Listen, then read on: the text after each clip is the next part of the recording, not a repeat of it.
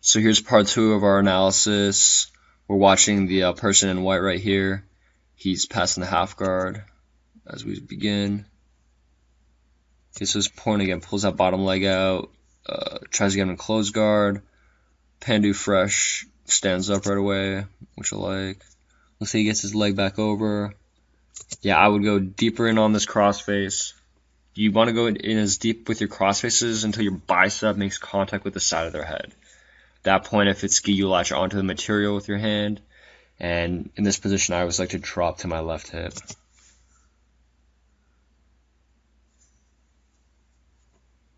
Okay, he's pushing away, so he's making space for his bottom knee to come in. I think you're up on your right foot, which I don't understand. Unless you're trying to cut through with that leg, I don't know why you want that foot up there. But he brings you over. You recover back to your feet, which is nice, and he goes for the takedown. And so here it looks like the ref gave him points. This is probably, I mean, I could see someone like scoring it either way. Arguably, like, this is his sweep. And if you consider the double leg attempt a continuation of the sweep sequence, then I could see it being a legitimate 2 points. I think from your own perspective, again, you go over here, like when you're in this kind of position, like sprawl and like whatever you do, don't give up the takedown. It looks like you kind of give it to him pretty easily. You just kind of re-accepted guard. Even if you want to be on bottom, sprawl first, then pull guard. Like if he's here, if you were to like sprawl out on him for like 3 seconds or so, and like disengage and then pull guard, again, you wouldn't get the points called against you, at least with a good ref. It looks like you gave that up a little bit easy. Here, when you land in guard, you got to get your grips way better than what you're doing here. Like you pull. Okay, sorry, not pull. You get taken down. You're in half guard. Like this should not be over wrapped around his arm. No decent person is going to allow you to just, oh, I'm just going to pull my foot out and get close guard. That'll never happen against a decent opponent. So your arm's got a frame, so you have some distance to work with. Okay. Like your left arm should be against his neck. Can't tell what your right arm is doing, but it should be following this arm of his so he can't get it around your head. It looks like it's reaching somewhere underneath his legs. But yeah, he shouldn't have access to your head like this. Okay, you go under his leg, you invert.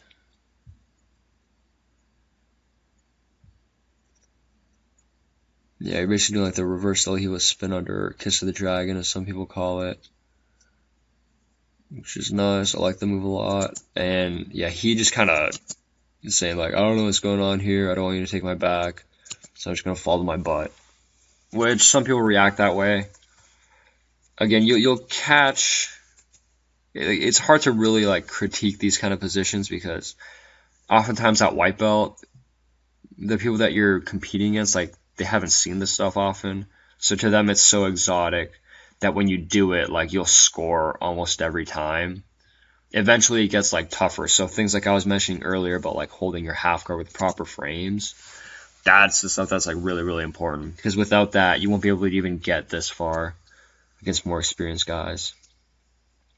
All right, so you get on top. Again, when your feet are free, yeah, this was nice. I really like movement with your rear foot. You get it out from in between. It looks like you're trying to crush him. Yeah, holding you on belly. Getting your knee back down. Yeah, this was good. And again, that's where you messed up. Like from a points perspective, he shouldn't have gotten points because you're not at all in his guard. So, okay, whatever, he turns and he takes you down, sort of. Again, you can't let referees decide this. Like, that ref's going to score it. And the ref is wrong, but when you're competing, you don't want to be playing around with positions where, oh, if the ref is not as sharp on the rules, he could give the other guy points. Like, don't play around with that kind of stuff. So from here, as he turns in, ideally, when guys turn in this tightly, I would want you to circle around his head, do like a side switch to get up on the other side. Now, if he's holding onto your pants at this point, it might be a little bit difficult. So you want to get that very sharp. But from a position like this, like sprawl out really, really hard, and then pull guard after you completely disengage, after he has no more takedown. Like that should be a really important habit to build. You don't want to be like a person who, when people shoot on you, that your reaction is to pull guard. That shouldn't be the reaction. Like you should still defend shots and then pull guard afterwards when you choose to. Okay, so you're here. You're on bottom again. You got to get frames right away. Your left arm needs to be framed across the neck, potentially grabbing the collar here. There you go. You kind of have it. I can't tell what your bottom arm is doing. It looks like it's still reaching between the legs. I'd much rather have it dealing with this arm here. You may be trying to go under the legs for like a deep half guard, reverse de la Hiva or something. I mean, you can't get reverse de la Hiva because both his knees are down. But this is not, in my opinion, a good way of trying to get to deep half. You can't just like grind your way through it. You need to create entries, and these entries can't be going through your opponent just having this arm free to do whatever he likes with it. If he wants, he could probably just crossface you here, grab your material, and that arm that's trying to reach between his legs will be completely useless. So yeah, you need to be better with your near side arm, the right arm in this case.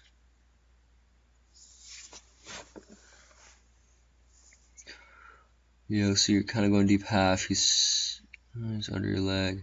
Here's a big back step, but you follow with your foot. That was really nice. Yeah, one key thing that people miss here is they're really focused on like locking down a half guard. All you need to do is just track that leg. Don't let that leg get free. And if you guys notice, as the person on top extends, he's following well above the knee, somewhere like hamstring near the hip. That's the part of the leg that the opponent can't move like really far. If you try to follow the ankle has all this range of motion. But this point of his body doesn't have much range of motion. As long as you can stick your limb to it, it's very tough for him to just like backstep out of your guard. So you're holding here again. You got to get inside that crossface. Can't let people be cross-facing you. You're inverting. Again, the inverting is nice, but you're inverting like out of position. You're still gonna get through on this guy, but it's what you're doing is a little bit dangerous. Again, he doesn't really know what's going on, so you're able to get on top. Yeah, this is another situation where you pull almost like out of a takedown. You gotta fight takedowns. Yeah, like technically this should have been fine. I can't remember how the ref calls it. But because you start on bottom, you shouldn't lose points, but still. That was a nice move. Just get around you, but you catch him with that far leg.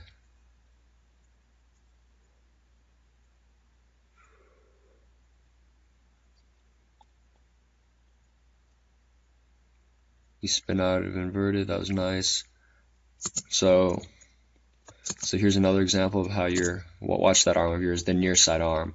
You're like trying to go out to his hip or something. Again, you got to stop that arm from going around your head. That's the key. Don't let guys control your head.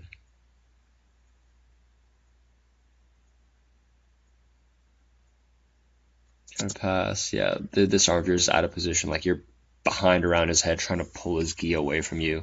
Should be framing on the inside of his neck. Me personally, from this kind of position, when they're down out on their hip, so he's like trying to drop his left hip to the mat, I like my right arm in the crook of his far side elbow. I'll bridge, turn all the way to my knees, and then pull guard off of that.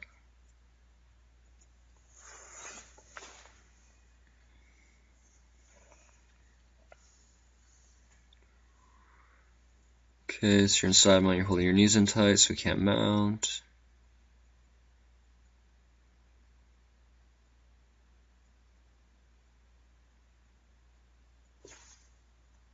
You bridge, you shrimp away, get your knee in, and then you invert. So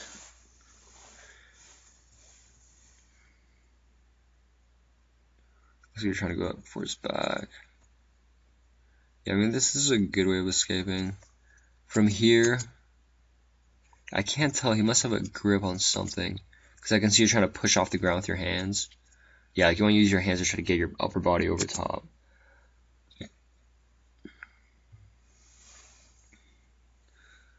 Yeah, unless you're getting jerseyed with your gi. It's pretty funny. Yeah, so your gi's off your head. I don't think the ref notices it.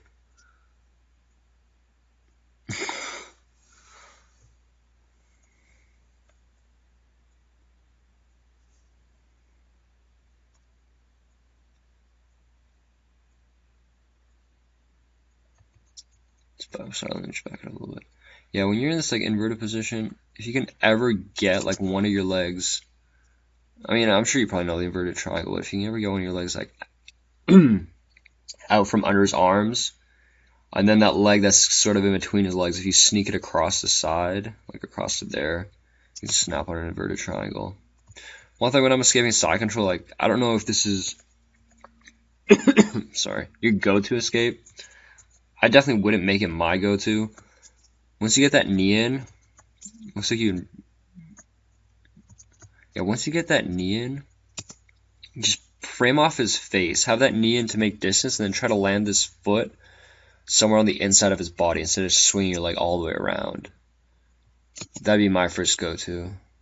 Maybe you felt something that caused you to invert. That's a possibility. But yeah, I wouldn't make it my first go-to. Okay, so you're still inverted here. And then eventually spin out, which is nice. So you're back in your guard. Ref still doesn't see it. Okay, there you go. They finally stop it.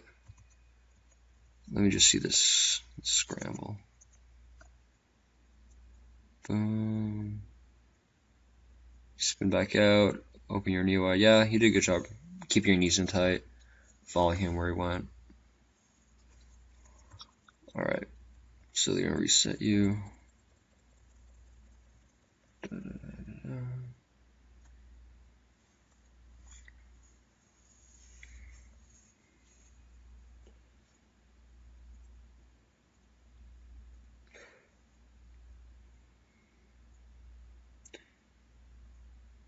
Boom. You try to get up, he's still on your leg.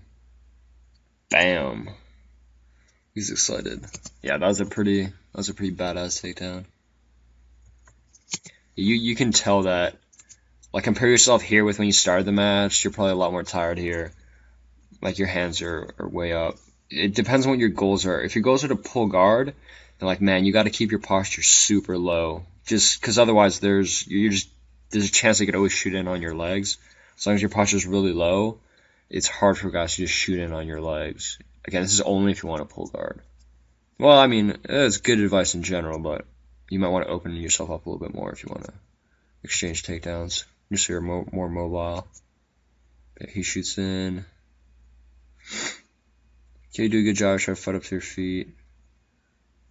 Again, I'm not sure what happened here, but it looks like you're still going for your, okay, I can't defend the takedown, so I'm going to, like, jump guard. Or maybe you're like, okay, I don't care what happens, I'm going to end up on bottom.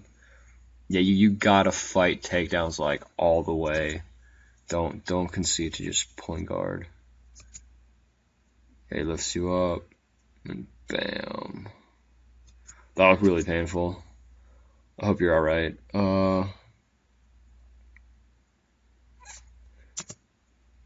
Yeah, takedowns are no joke.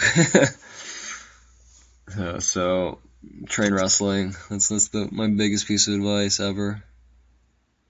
Alright, so, hope some of that stuff helped you.